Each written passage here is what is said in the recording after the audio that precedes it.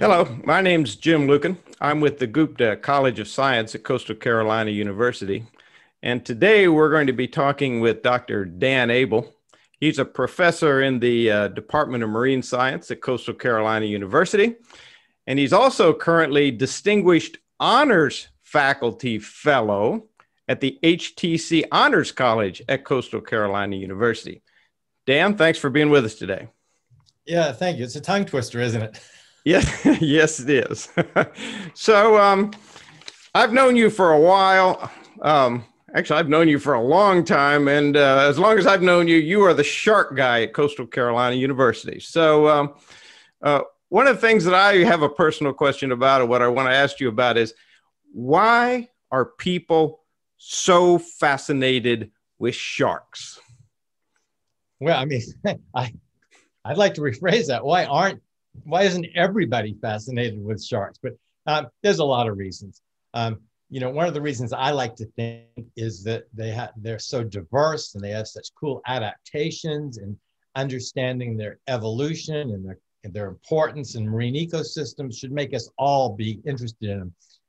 But I think probably the real reason, probably one of the best reasons I've read other more expert people talk about the issue is that humans like their monsters. We like things that we fear. So why Mary Shelley's Frankenstein, and it was so popular, and Stephen King novels are popular. So we gravitate towards monsters, things that scare us. And when you're along South Carolina waters and you're about to step in at the beach, and you can't see anything but this murky water, anything could be down there, right? Could be a big megatooth shark, megalodon, or it could be 100 other sharks like bull sharks and lemon. Well, it's not true, but that's what we think when we go in the water. When something bumps into our leg, then oh gosh, it was a shark, obviously. So that's the main reason we gravitate towards things that we fear.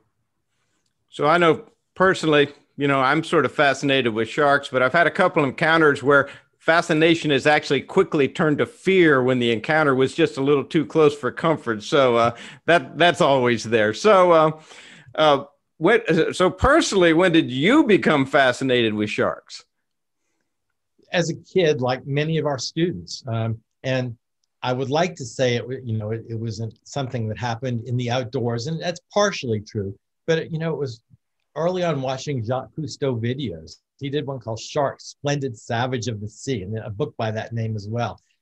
But then I remember going fishing with my brothers and seeing a shark come out of the water near Deweese Island, north of Charleston, and just how mysterious and gorgeous the animal was. And that really made me gravitate towards sharks as a subject matter. But I think, like all of us who are marine biologists or biologists in general, we just love the diversity of life. And so, if it hadn't been sharks, it could have been polychaete worms. It could have been any number of, it could have been jellyfish, but sharks just happened to be what I settled on. And then the more I get to know them, the more interesting they became as a group. I think that what you just said there, that's true for a lot of biologists. It has to start with that personal connection at some point in time. It could be plants, it could be animals, it could be anything, but it has to start with that personal connection that can lead to bigger things later on. So I know you've been monitoring sharks in Winyah Bay and other places for a very long time. I've actually gone out with you a couple times on your monitoring trips. So in such a huge estuary like Winyah Bay, just tell us, how do you go about doing this monitoring, and how do you, go about designing some sort of process where you can get a handle on these sharks that occur in Winyah Bay? Yeah, the research almost conducts itself. Winyah Bay is just a wondrous ecosystem. Most people don't realize that it's one of the gems of the planet here. It's just 25 square miles. It's a moderately large estuary with a relatively big watershed. In it, people are surprised to find that maybe 12 different kinds of sharks are swimming at any one time. And when I first got to Coastal in 1994, not much was known about the shark fauna of Northeast South Carolina. And there were some people at the Department of Natural Resources that did some periodic censuses, but research was begging in this area. So we began using a simple tool to catch sharks, something called a long line, 500 feet long with 25 branches called gangins with baited hooks on them. And you can set them in various different configurations. The hooks can lie on the bottom. They can drape from the top of the water column to the bottom. They can go diagonally across. But anyway, they sit there for 30 to 45 minutes. And we began using that tool to understand when sharks arrive in Winyah Bay and when they leave, because there aren't permanent resident sharks in the bay. At least we've never been able to establish that. We want to know which habitats in the bay they live at, how 12 different species divide the habitat, right? They can't all coexist in the same area at the same time. They may have to have different areas in the water column or different times where they're active or different food sources. And so we began using long lines to catch sandbar sharks, Atlantic sharp-nosed sharks, black-tip sharks, black-nosed sharks, lemon sharks, bull sharks, scalloped hammerhead sharks, fine-tooth, on and on. And then we began to develop a longer-term census. So to understand changes in these populations over time.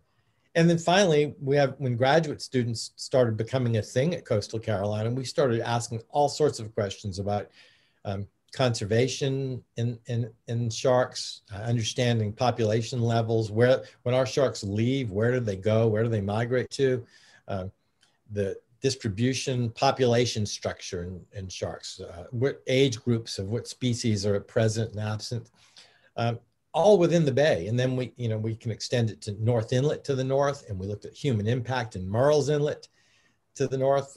Very few sharks in Murrells Inlet. If you want to go to a place where you're unlikely to be bitten by a shark, but more likely to be gotten by the bacteria in the water column or hit by a jet ski, go to Murrells Inlet. And looking at the effect of magnets on sharks, we've studied individual recognition in sharks, how sharks can recognize each other. They prefer members of their own species to other kinds of sharks. So we've done a lot of different kinds of studies in Winyah Bay and beyond to understand the basic biology and ecology of sharks there.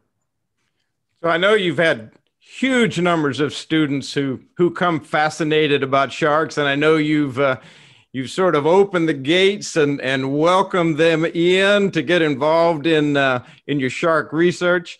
So when the students come in, so how do you let them get involved, and what do they end up doing?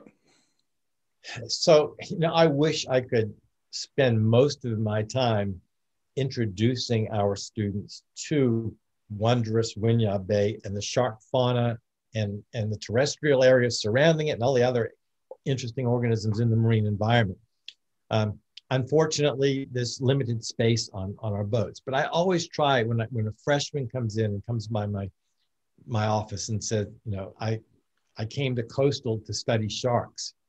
I want to get them on the boat as soon as possible, because the benefits to that student's entire career here are huge and not always tangible, but they perform better in the classroom. They know what they want to do with their lives, even if it turns out it's not with sharks. By focusing on one thing and understanding how a big group of passionate people work on it, then they think they maybe get an idea what they want to do with their lives. So we get them on the boat as frequently as possible. Once they've come on a boat with us and they've learned how to handle a shark, how to set the long lines, how to comport themselves on a boat properly, they become valuable to us, and we call them. When this project started, it was run entirely by undergraduates.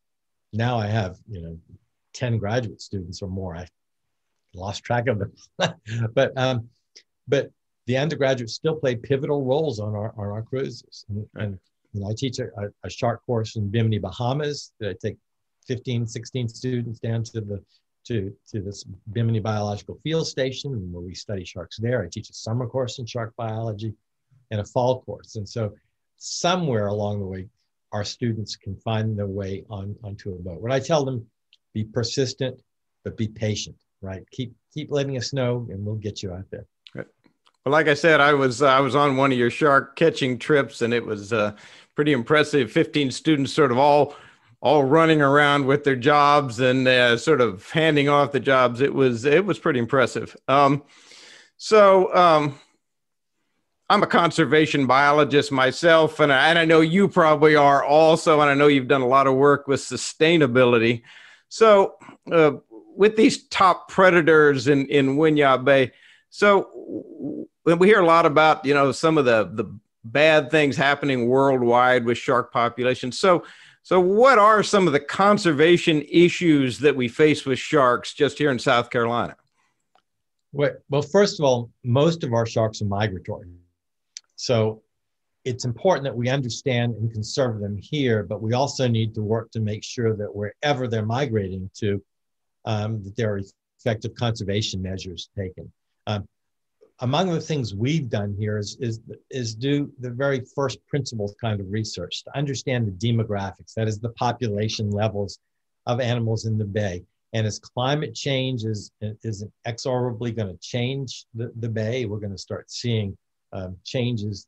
We're already seeing, we think, signatures of sharks migrating here earlier and leaving later because it stays warmer here. Temperature is one of the factors that determines when a shark comes and when it leaves.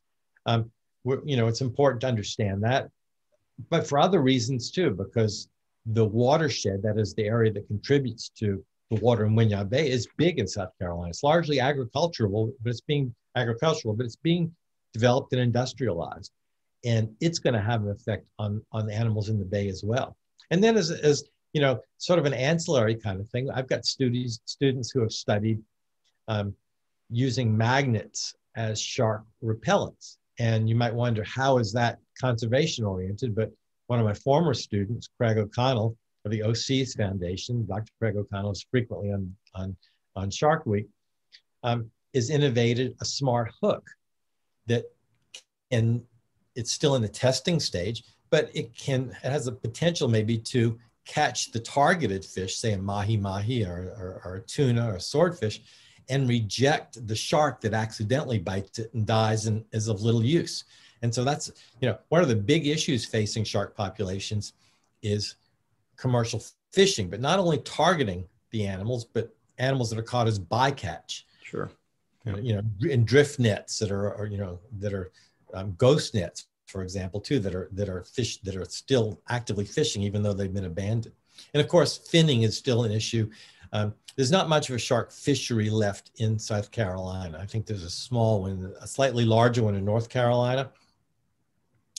But the good news is scientists know how to manage fisheries these days. And so by monitoring and having quotas and having fishers who are compliant with these regulations, who understand it's in their best interest to keep these populations high, there can be some sustainable fishing of sharks. Unfortunately, that's not being done worldwide. And, with all the other insults that humans inflict upon sharks, from habitat destruction to pollution to climate change, ocean acidification associated with climate change, overfishing, exotic introductions, a lot, sharks as a group, like all organisms that live in our oceans, are under threat. Sure.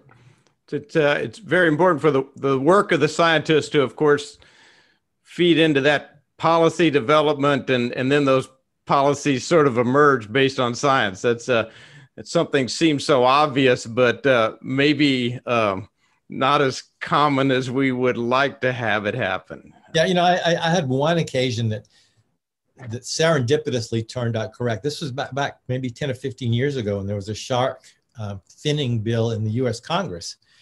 And Representative Henry Brown of South Carolina was the chair of the Natural Resources Committee. So I called him and I spoke to one of his aides, and he was apparently holding the bill up because he didn't see a need to pass the bill. And after a long conversation with the aide, They called me back the next day and said, well, he's decided to release it from committee. And I think it went under law. So it's rare that you have those kinds of impacts. Of course, one of my students, Brian Keller, former master's student, now Dr. Brian Keller, works with National Oceanic Atmospheric Administration, did the same thing with the South Carolina legislature to have a bill considered and passed for an anti-shark finning bill. Yeah, that's great. So I know you have a new book out, and the title of it is Shark Biology and Conservation: Essentials for Enthusiasts, Educators, and Students.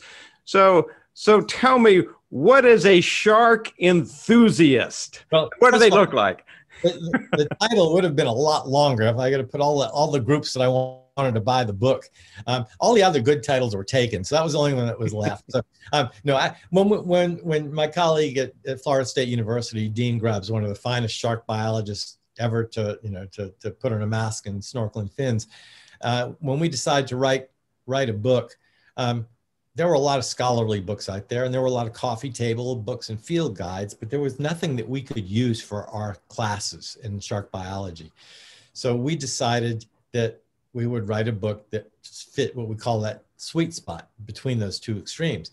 And at the same time, we thought, well, there's a lot of people out there that watch Shark Week that really want to know more. They don't simply watch videos. They're interested in this. And so we thought, well, let's expand the book to make it available. And that's what those enthusiasts are. These are shark, and you can call them shark psychos if you want. They're the people that come to the coastal and want to major in marine science who just care about sharks and want to know more about them. And so the book is doing fairly well on Amazon, and you can get it from Johns Hopkins University Press. It's not inexpensive, but compared to textbooks, it might cost $200 these days for a class. It's under $50, and if you can find a used copy, it's probably around $25 or $30. I was going to say, you can probably tell those shark enthusiasts, they're the ones that have something about shark in their email name, like Shark Boy or Shark Girl. Hey, the students used to always come in and show me their tattoos. I don't. There you go. The true enthusiast. Yeah, and they always have their favorite shark tattoo on their ankle or their arm, and and more power to them. I mean, the future of ocean conservation is theirs, and the more they care about these things, even if a lot of our shark biologists don't like dolphins. They consider them shark food. But all seriousness aside, as long as you care about something and act on that and work to make the oceans habitable by everything that lives in it, what's wrong with that? Great. All right. Well, Dan, thank you for taking your time to do this. I always like it when I learn something new, and I did indeed learn something new today. So good luck with the monitoring program, and thank you again for joining me. My pleasure. Thanks again.